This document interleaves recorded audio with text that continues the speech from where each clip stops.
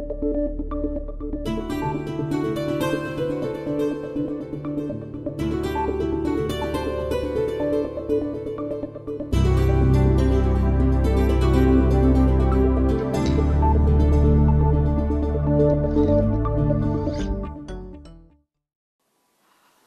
morning, everyone. As I think everybody is aware of the fact that recently the bill was withdrawn by the CM, and so there is a little bit of there's a lot of discussion on that subject. It was not been withdrawn, but there was this thing that there's going to be. Yes. So there is a little bit of a concern with the citizens and civil society over here, and we would be just discussing that. So I would just there's no formal introduction or anything, but I would like to now ask Advocate Satish Sonak to express the concerns. Honorable Justice Hegde, I'll not describe you more except saying that at present we treat you as hope for India.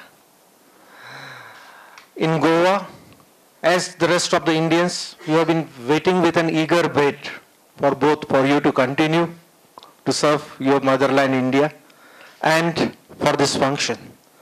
The concern, we have a peculiar situation in Goa. When I talk of concern, I am not really talking about the Lokpal bill. When the Lokpal bill was pending in the parliament, it was in the equivalence of power, way back, perhaps in 2003, and all Honorable Speaker Pratap Singh Rane will correct me, a bill was introduced here for the Lokayukta. Quite earlier, those things were there, when during the pendency of those things. Like we thought that we would get a local Lokayukta in Goa. At some point of time, the bill appears to have been passed by our assembly also. It was sent to the central government with certain objections or suggestions or whatever it is. Thereafter, the people are wondering what has happened to that bill. Some people ask, they are concerned to know whether the central government said no, the entire bill is rejected, yes or no, or whether only certain suggestions were made and those suggestions could have been amended. Thereafter, the people of Goa are under impression that the government is willing to have a law, but by way of what? Are you going to willing to amend that bill, or are you going to bring a new law altogether? And if you have to bring a new law of the Lokayukta in Goa, then whether you have to compulsorily withdraw that earlier bill, or you can take a viewpoint that no, since it was not assented by the president, no need of withdrawing that. I am not giving any answers, but the people of Goa are willing, they are concerned to know these answers, because there is no official position which has emerged from anybody. There is a lot of loose talk. Everybody gives us different answers. Then the next question that arises in our mind is, now suppose the Lokpal bill is enacted in the parliament, either the Jana Lokpal bill as suggested by Justice Hegde and others, or the government's version of the bill, the government sponsored bill, whichever bill that is there. What would be the implication of that central Lokpal bill on the state bill in Goa for the Lokayukta?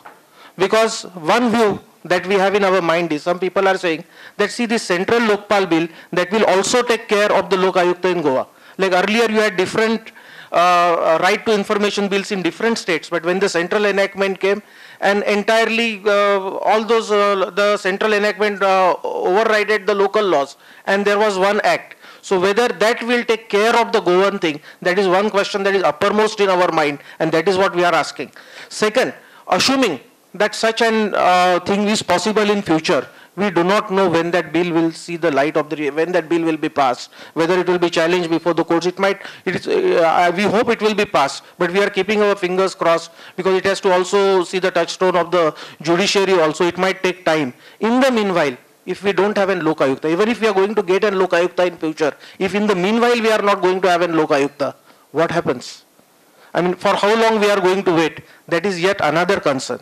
The next question is, either our local government is thinking of amending that law, or they are thinking of bringing a new legislation altogether. Either way, like on the central government pattern, since the central government in their wisdom now rightly decided to adopt that 50-50 formula, are the legislators in Goa, is the government in Goa also willing to adopt the 50-50 formula for civil society? When you are going to, either you make amendments or you bring a new bill, are you going to take the views of the people into consideration in Goa while drafting the new bill? That is yet another concern that we have. Other questions that would happen is, the draft which you are going to do, is it as good as the Karnataka draft? Or like Justice Hegde would be perhaps, he has been voicing his opinions that some improvements are required there also. Are you going to get those improvements for us over here? Have we done any comparative study? If some amendments are required, is there any draft of the amendment prepared by this government? If a new bill is required, is there a new bill which is prepared by this government? These are some of the concerns. On our behalf, on behalf of some of the civil society people over here, we have been writing to the government, and the suggestions that I'll just end up in a minute, some suggestions that we were giving about the basic concern that we were having, we were writing to the government that government should convene an all-party meeting on the new Lokayukta bill in the last week of April or first week of May 2011. I'm talking of a Goa scenario. Second, simultaneously the government would organize a multi-stakeholder meeting with representatives of civil society NGOs on the same. This process is to be completed by May 10th, 2011.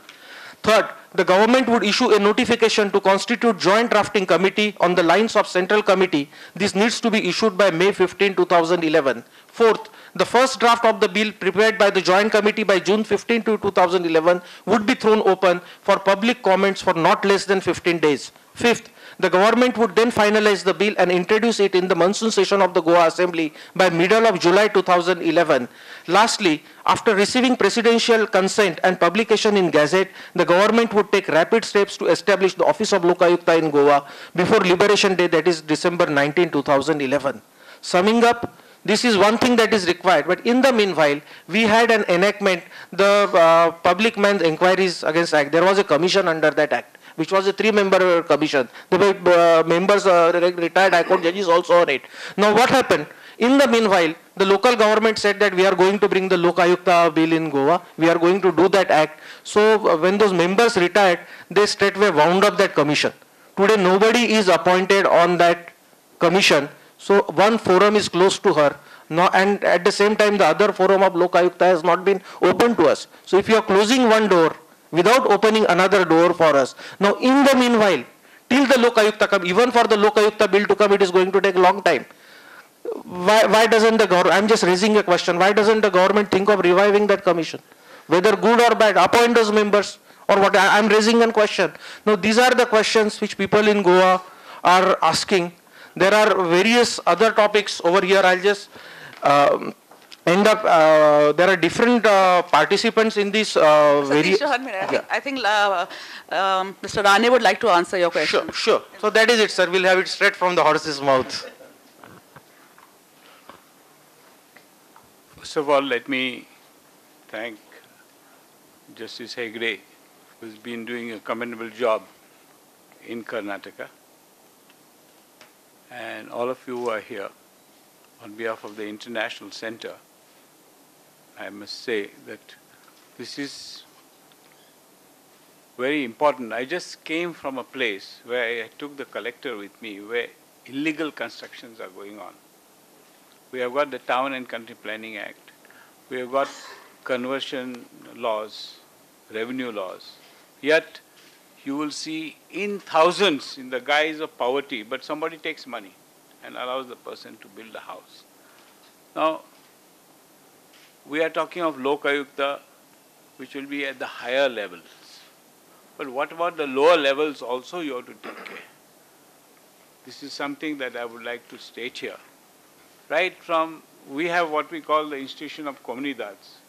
You should see some of the sarpanchas and the people in the urban areas making plenty of money.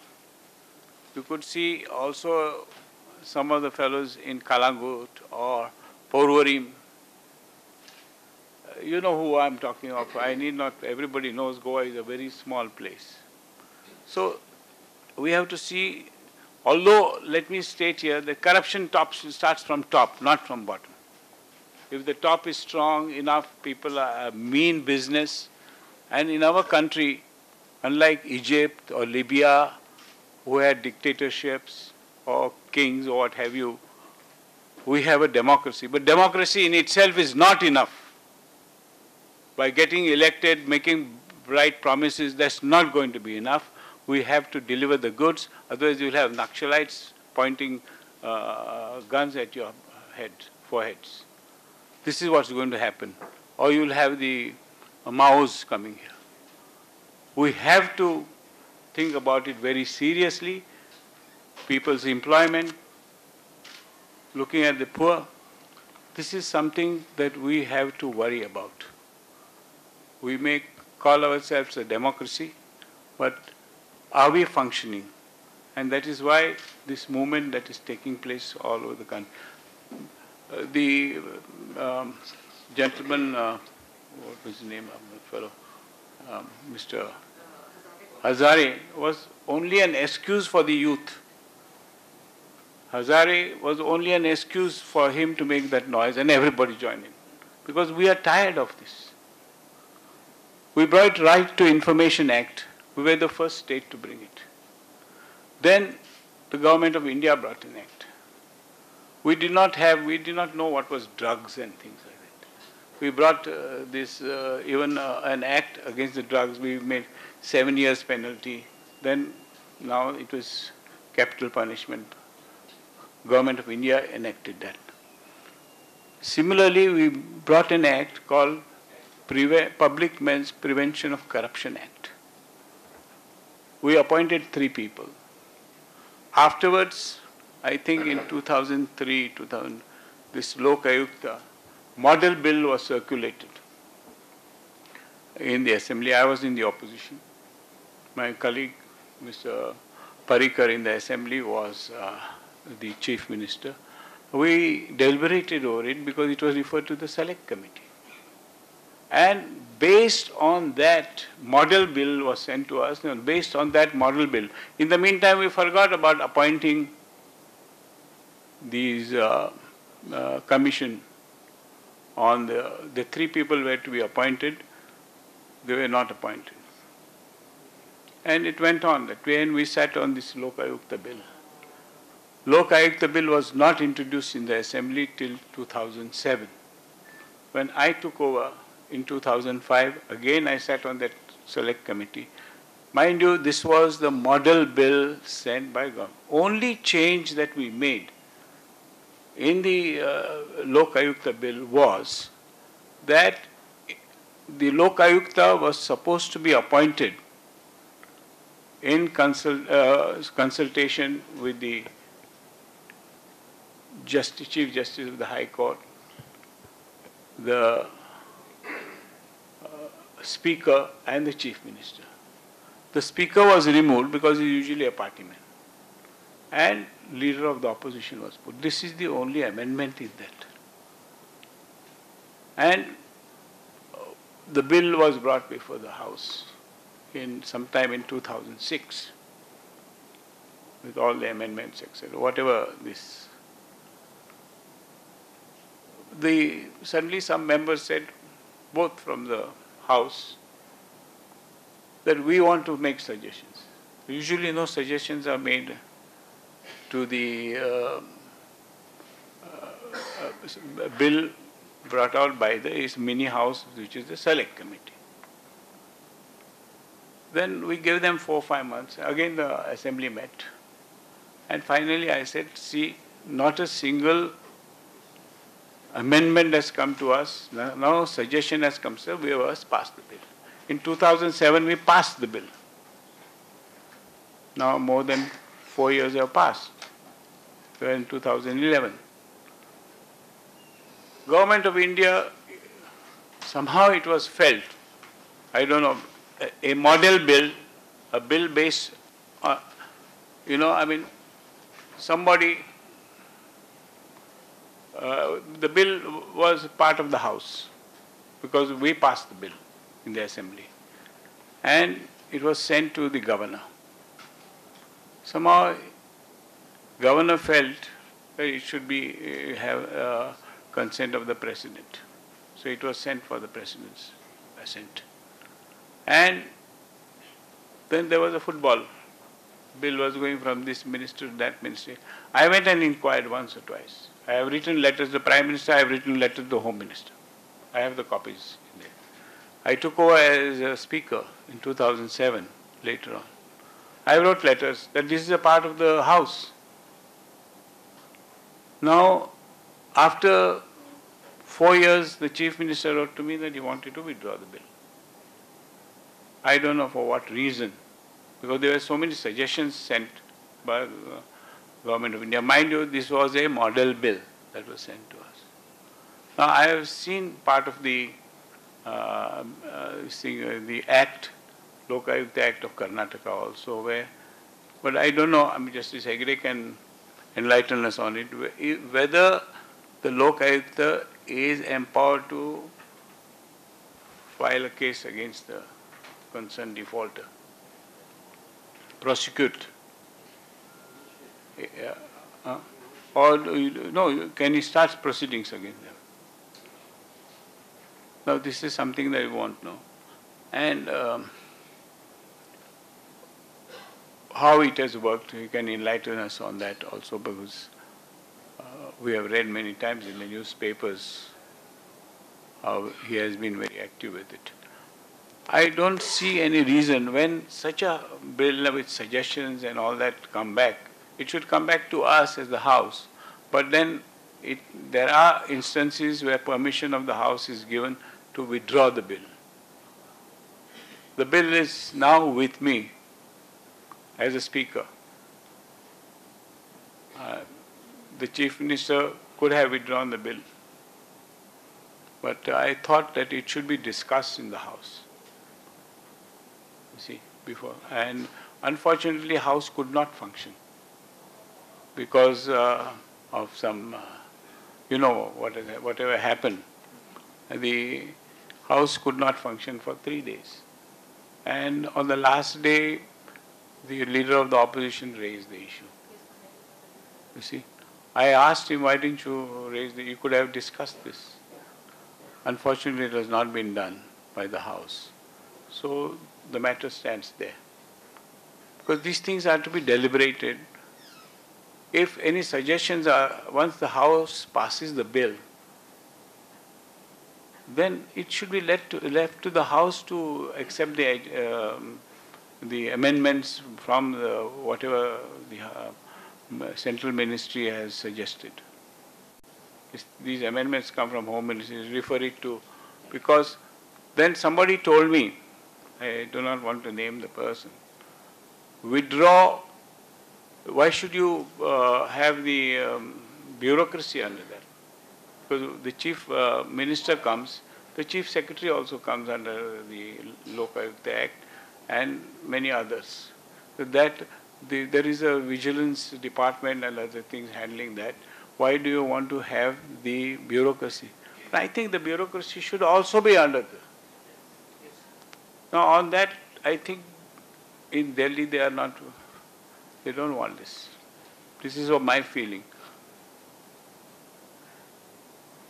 So that is where the matter stands. I think would you like to respond to that, Justice Santosh Hegde, Honorable Speaker of Goa Assembly, Pratap Singh Ranaji, all the veterans who are here to participate in today's discussion. I will at the outset would like to request you not to treat me or consider me or look from a point of view that I am a politician. Of course, I am a representative of people, but I have the privilege of being the member of Standing Committee of Law and Justice, which deals with many important legislations.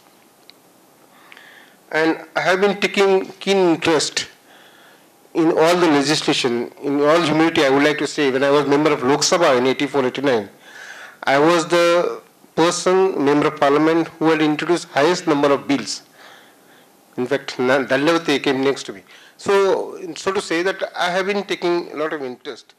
And at the outset, I would like to congratulate Honorable Speaker, who was then the Chief Minister. Today we are speaking of Lokayukta, but our bill of Lokayukta was there as early as 1988. Maybe the rules were framed little later. Maybe that it was not named as Lokayukta. I have compared the provisions. There is absolutely no difference between any of the Lokayukta bills which are in circulation, which are in force. Hardly there will be any difference. So we take proud in having the Lokayukta bill as early as 1988. There are two reasons why ultimately that gave end to that legislation is this. One is that 3 members retired. Nobody thought of appointing them, and thought of appointing them because the idea was that we are going to have now a Lokayukta bill full-fledged. There was a mistake that until a Lokayukta bill was brought into force, this should not have been allowed to die down. That was the mistake. But nevertheless, we should take a proud, go as such, that we ventured into this Lokayukta bill. Secondly, as Mr. Rani has pointed out himself, that we were one of the first states to have Right to Information Act. Government of India brought it later. In fact, the second state, first was some other state, whatever. So that is the thing. So, and in my opinion, the Right to Information Act gives every citizen the status of a member of parliament or a MLA. Why I am saying this? There is a provision there that no information which can be denied to a member in the Assembly of Parliament cannot be denied to a citizen under Right to Information Act. So his status as far as seeking information is concerned is that of an MLA or an MP. So that is the relevance of that. Now sir, in this legislation, normally Lokpal or Lokayukta, people perhaps, I don't know, have an impression that this is such a law that you punish a person and within months you will hang him on the next pillar. I mean, that sort of stringent provisions the Lokpal or Lokayukta bill has, this is the impression of the people. That's why people who are worried about corruption, they have gathered in strength. They feel that next day the person will be hanged on the nearest pole. But that is not the case because this is only recommendatory type of legislation. Can you get some water? Recommendatory type of legislation. Because one is that you can order prosecution if there is a prima facie evidence. Number is, it maintains its status that anybody can charge of contempt if he disrespect the commission or Lokayukta, as the case may be. But one important power which is vested in the Lokayukta is this, that when evidence comes, whether prosecution comes later, but Lokayukta or Lokpal can order that minister, whoever is, to vacate the chair. This is one of the most powerful weapon in the hands of a Lokayukta. Prosecution will be done by some other courts, punishment will be given by some other court. But this is one of them. And therefore, in fact, I am, of course, sometimes I feel why our justice could not effectively implement it. I am not saying that, but I would have been happy if you could use this provision effectively in the state where is a Lokayukta. Secondly, one is important is, this is regarding the ministers or higher echelons, etc. But what about our normal law of prevention of corruption? With Rajivji during his time, he had taken the trouble of getting it properly amended. And this is one of the best legislation. It has to be used properly. 1988 Prevention of Corruption, which is our main law of the land, which can tackle any situation. That law has to be implemented because what Mr. Rani pointed out just now, things Lokayukta, etc. will not come into picture there. Their simple Prevention of Corruption Act 1980 has to be utilized. Now, why this has remained unutilized? In my humble opinion, two things.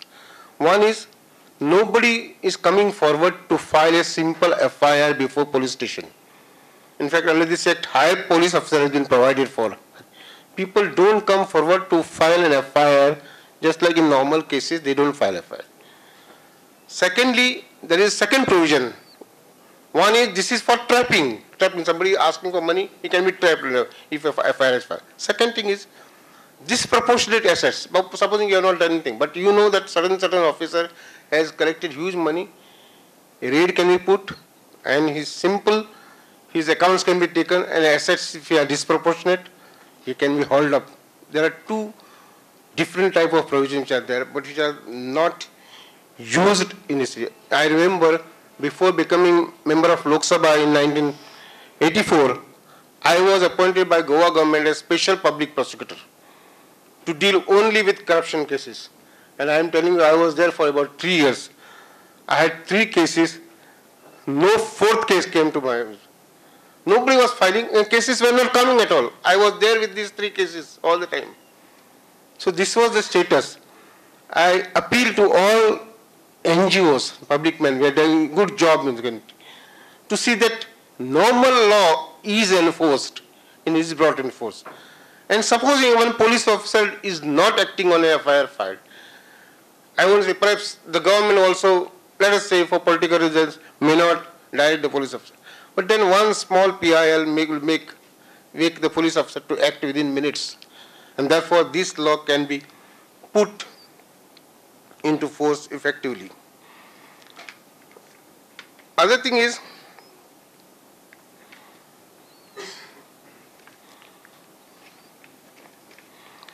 see, there is a new legislation which is coming now. It's popularly called as Whistleblower Act. I am also a member of the select committee on that.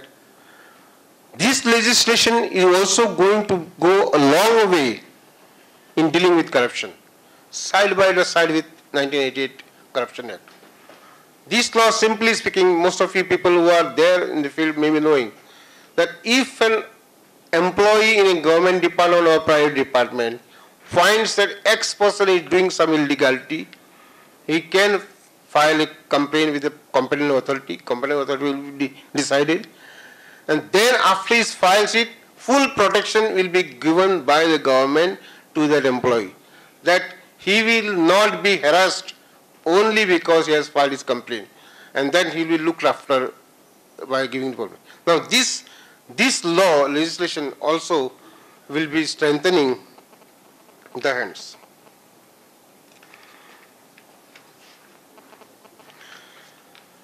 Now again, sometimes although I am for this provision for removal, because when prima facie comes, Lokayukta must have his power.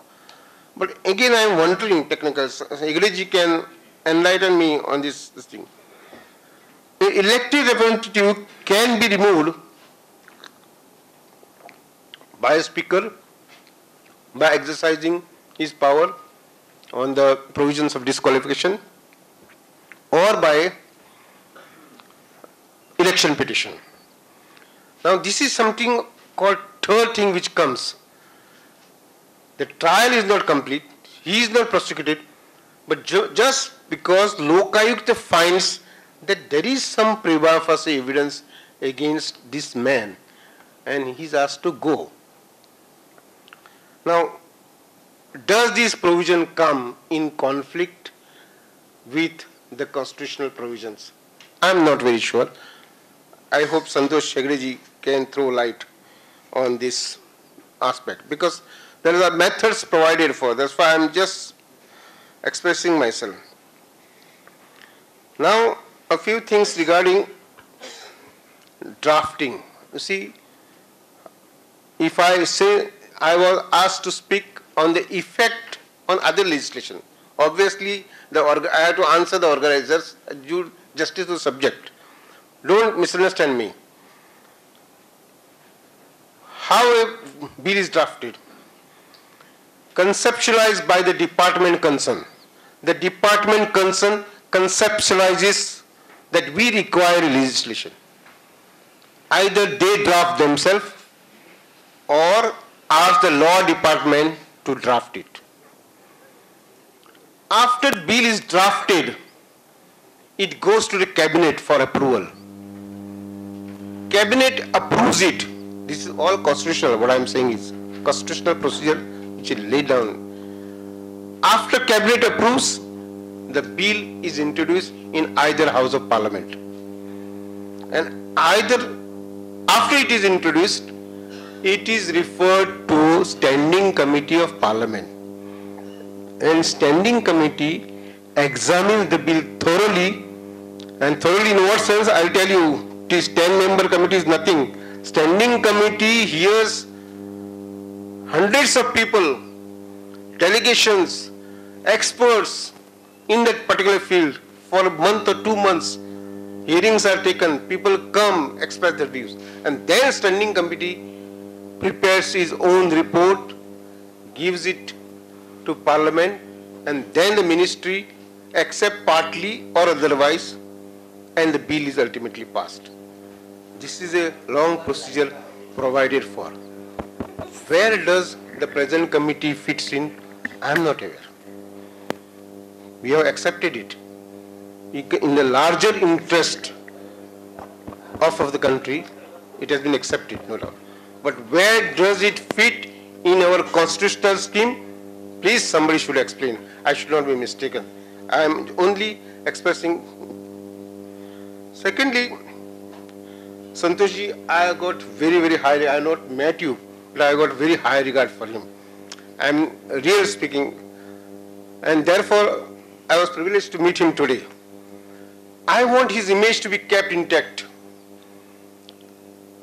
His image is there and should be kept intact. But he is, by becoming member of that committee, I do not think that has helped. I am saying it, my personal view, I will give my example. Not because what politician says about him, no. Anybody may can say anything. But you are a presiding officer of a Lokayukta, very highest body. You are a judge. How can you at all sit with the ministers? They are executives. You stand on a high pedestal. Your image is very high. Therefore, sir, with all the, we have to forget that, we have to go on.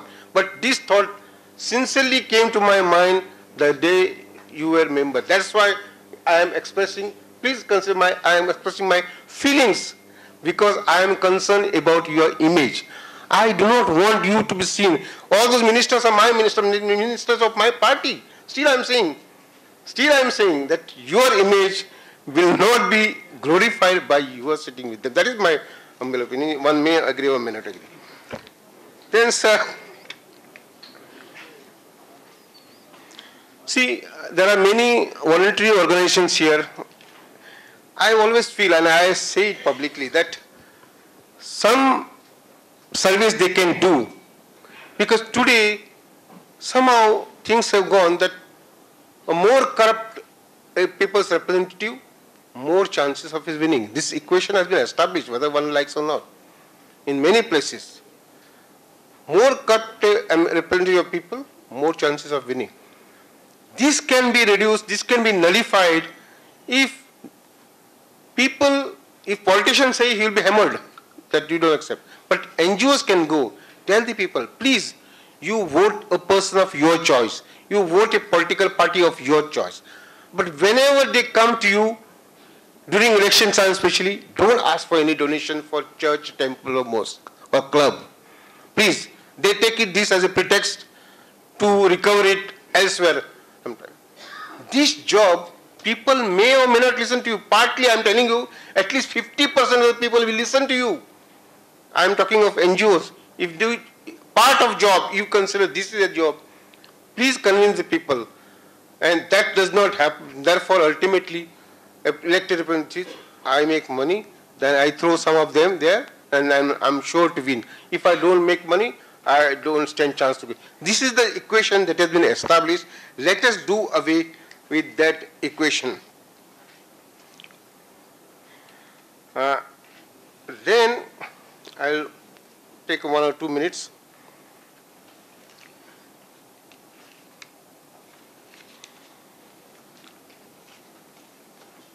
When I refer to the constitutional status of that committee, this emanates from my view, which has been there for quite some time, which I have been expressing in Parliament, that I am against any legislation created by the Supreme Court by way of interpretation or by Election Commission by using Article 324. These two things are happening in a big scale. Supreme Court, as Chief Justice now has warned them, actually judges, brother judges, they have warned, please don't this job, don't legislate, don't consider yourself as super legislation. But somehow in the last 10 years, several legislations have been created in the name of interpretation. Let us also think, some of them may be good. Those interpretations I am telling you, some of them may be good. If they are good, let us incorporate in the law. But let us not waste the powers of legislature in some other body to create legislation. Similarly, if anybody has read Article 324 of the Constitution, it gives powers to the Election Commission to supervise and conduct election. This article was used by then Election Commission session said, this Article 324 of mine overrides parliamentary power of legislation. And day in, day out, he started writing letters to CEOs, state of, and these letters he called as law. This practice is going on still. So Article 324 misuse and interpretation law creation has to be thought of by those who are worried about legislation. Let us have good legislation. Let us have now good discussions too. Thank you very much. Thank you, Mr. Shantaram Nayak. Now